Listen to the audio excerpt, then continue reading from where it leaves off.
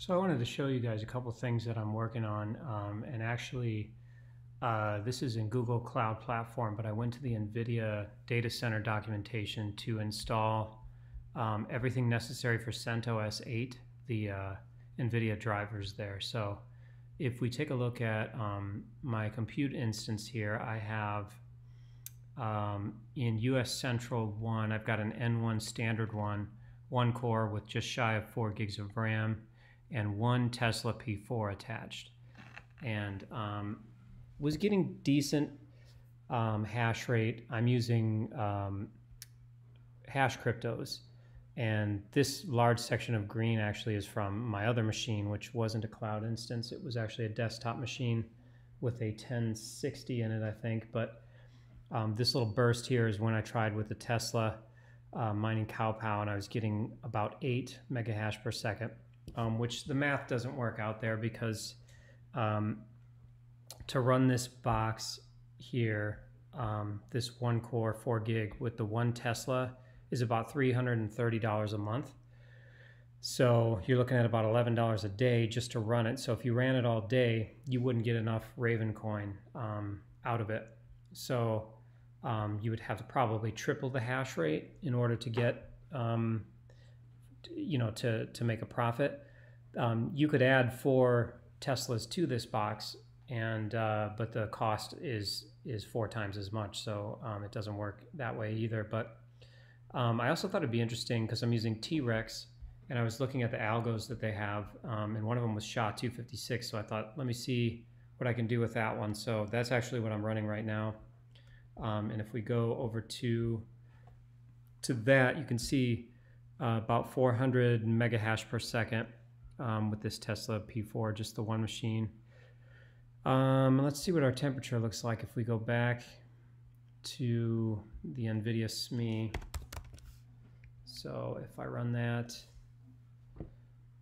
so 75 watts, and I'm using 61 of them, and 85 degrees Celsius. So it's running pretty hot, but not using the entire power. And I was playing with some of these settings here.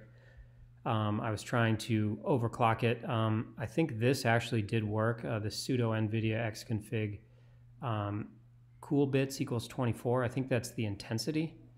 Because when I started up the T-Rex, you can see here that it says intensity set to 24.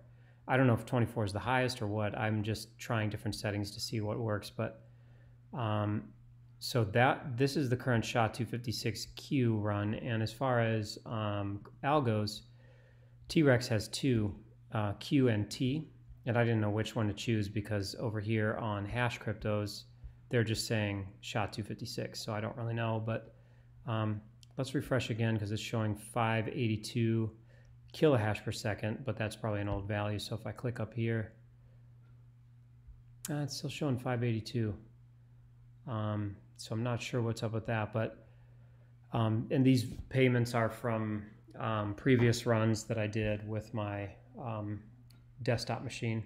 But anyway, just experimenting with different algorithms, different cards.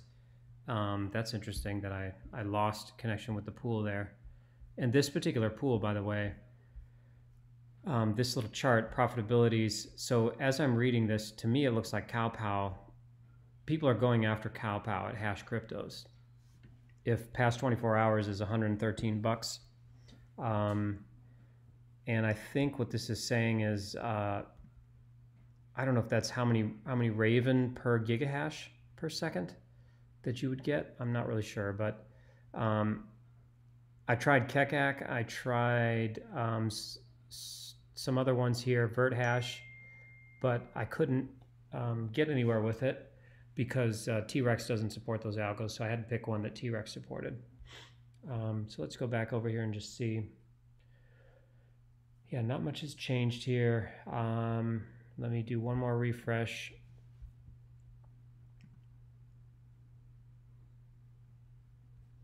I'm not seeing anything here, but so it's not a very, it doesn't seem like it's going to be profitable at all, but I just wanted to see what I was going to get. So at any rate, hope you found this interesting. Let me know if you have any questions or if you have experience mining with Teslas in GCP.